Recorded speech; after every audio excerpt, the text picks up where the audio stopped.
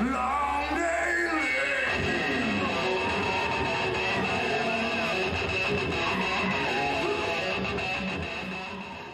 Hey, welcome everybody. Welcome to another edition of Blind Guy Draws. And before we get into things, if you don't mind, hit that like button and subscribe. I know I like something before I've seen it.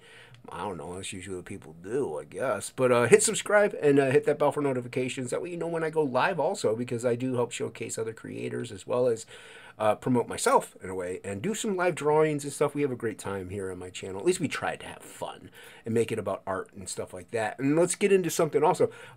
It's called Blind Guy Draws, and no, I'm not fully blind. I don't want to show any disrespect to any person who is, or to anyone who even has worse vision than I do. I have a disease called retinitis pigmentosa. It's also attached to, I was born with kidney disease, and it's because of the kidney disease is how the retinitis pigmentosa came along with it, you know, because why not?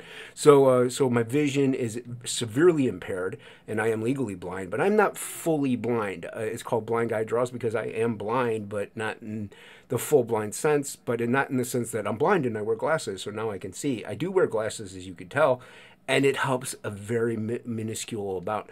I can still only see so much, even being like close to the page. It's that really helps more or less with clarity than it does with field of vision, because I black out blind spots. So, and I don't want to, I mean, yes, I am using it in a way to my advantage as far as growing, you know, like content in a way and stuff like that, but it's not a gimmick. It's not a trick. I've been drawing before I was blind, before it started developing.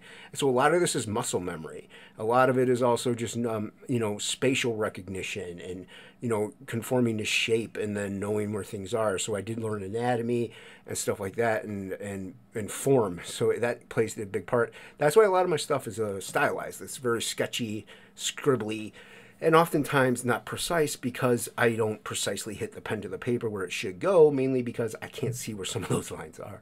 But I don't want to throw any shade on people who are fully blind. I have nothing but mad respect for those who are, and don't let it get in their way.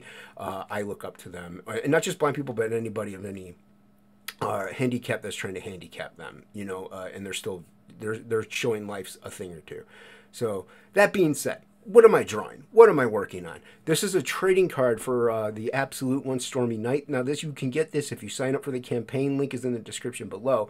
You sign up and then you back the book. When you back, you'll get you get a secret link on launch day. If you signed up, you'll get sent on a secret link, and that will have a link to the tier that will have this on it, this trading card. And this is a work in progress. This isn't fully done. I'm going to do this. I'm going to also do it before I add the rain in. I'm going to scan it again. That way I have that. But yeah, so just laying in lots of cross-hatching, lots of detail. And this thing is, it's going to still take a little bit longer, not only just to throw in the rain and the black background, but also to detail him. So it's a lot of fun. I love doing detail. It's soothing in a way. It's kind of like that. I also do this on a live stream, so you can check it out. It's my latest the Underground in Comics. Whether or not I do another one after this, then it wouldn't be the latest. So here's a pan down of the work in progress, and I really hope you enjoyed this, and I thank you once again for checking this out and liking this video. And yeah, thanks.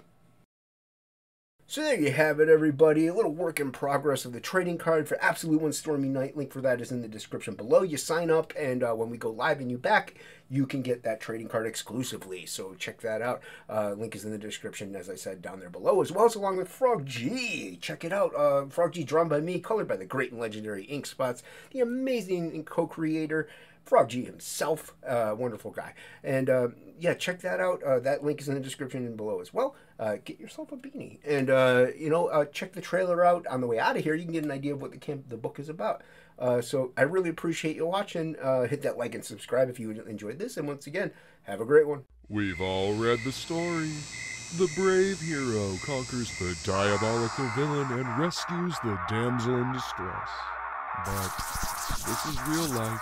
And in real life, stories don't always have happy endings. Frog G, the story of a man turned into a frog by a voodoo priestess sent on a mission to kill a god by death itself. Now our hero must roam the underworld to regain his humanity and win back the woman he loves.